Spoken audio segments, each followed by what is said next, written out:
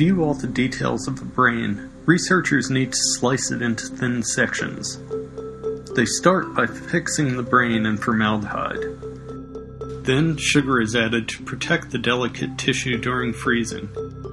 The brain is then frozen into a block of soft material, and the machine cuts the block into thin slices. Even though the process is mechanized, you still need a person to move each slice into storage. The high-tech equipment they use to move it? A paintbrush.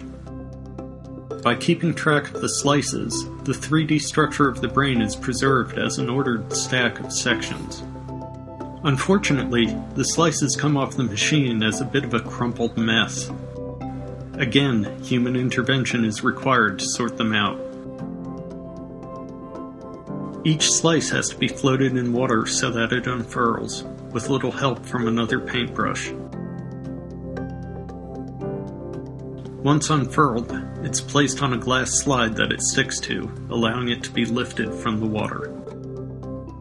To see the individual nerve cells, researchers rely on a series of stains.